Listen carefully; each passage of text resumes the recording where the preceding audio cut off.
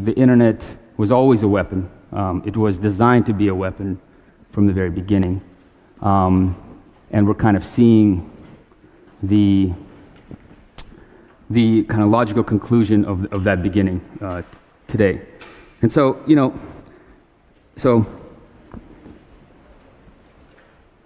people are suddenly terrified of the internet, right? The way that we talk about the internet has really changed, I think, in the kind of the popular culture. I'm not talking about just the professional engineers or computer scientists, but in the popular culture, people are talking about the internet in a completely different way than they talked about it just a few years ago. I mean, in essence, I think Donald Trump is to blame for it all, because after Donald Trump was elected, suddenly this idea of the internet as being a progressive force, a force of democracy and egalitarianism, for whatever its flaws and limitations, that fundamentally that this technology represents something good and democratic, that has begun to be turned upside down. And I mean, I don't know what kind of, unfortunately I can't read German, so I don't know what kind of discussions are taking place in the press here about the internet and about, the weaponization of the internet. But in America, I mean, it's almost absurd, the kind of stuff that you hear now. I mean, the internet is being blamed for just about everything, and the internet now is being looked at as, as what was a democratic technology that had been hijacked by these malicious forces and that have turned this what was once a democratic technology into a weapon that essentially has no limits to its power. And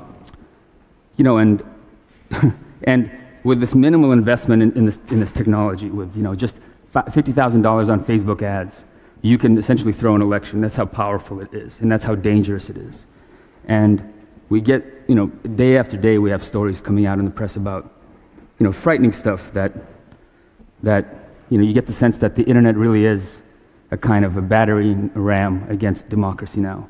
And there's a consensus that's emerged about the need to control and limit it and restrict it in some way, to merge it with kind of the national security apparatus, and to make sure that the internet is subservient to the national security needs of the state. And I mean, this is very interesting because just a few years ago, internet freedom and openness was considered a virtue, was considered the foundational reason for why the internet was so successful, and what explained its democratic potential. And so, America would berate anybody who tried to enforce their own kind of national laws or cultural notions on the internet, on their own internet space within their own borders, and it would see that as a kind of a totalitarian tendency. And so, there's been an almost like a 180-degree turn with the way that people look at the internet, the way that people see the internet. And another thing about this change is that people act as if it's something new, as if this weaponization, as if the use of the internet by a foreign power or by a state to influence people or to influence politics or to influence culture, to meddle in some kind of way in the political process or just in cultural process, is something new. That until Donald Trump was elected and installed as president, the internet was naive and neutral, right? And these malicious forces came in and completely corrupted it and turned it into a weapon. And of course, the internet is a weapon, and it has been weaponized, but it's always been weaponized. That's what it was designed to do. It was designed by the Pentagon, by the American military in the 1960s to be a weapon, to be an information weapon, to be a management weapon,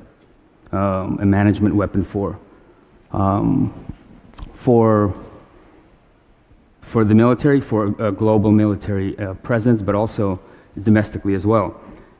And so, and as I said earlier, what we're seeing now is the logical conclusion of that initial push. The internet is now pervades everything and touches everything in our society, and so its potential to be weaponized is much greater than than it was, of course, in the 1960s when it was just a kind of a network that could transfer data and could kind of an early cloud service, essentially, what it was back then.